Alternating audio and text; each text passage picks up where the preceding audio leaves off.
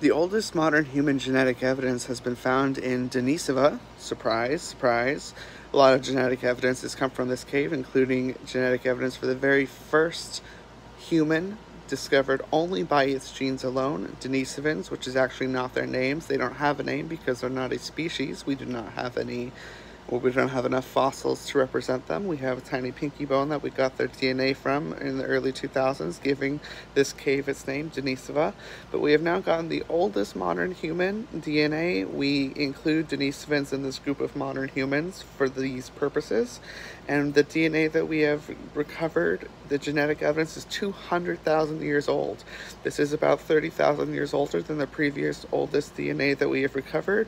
And this is very significant, for it shows that we can reach farther back in time, learn more, and gather more information about our ancient ancestors.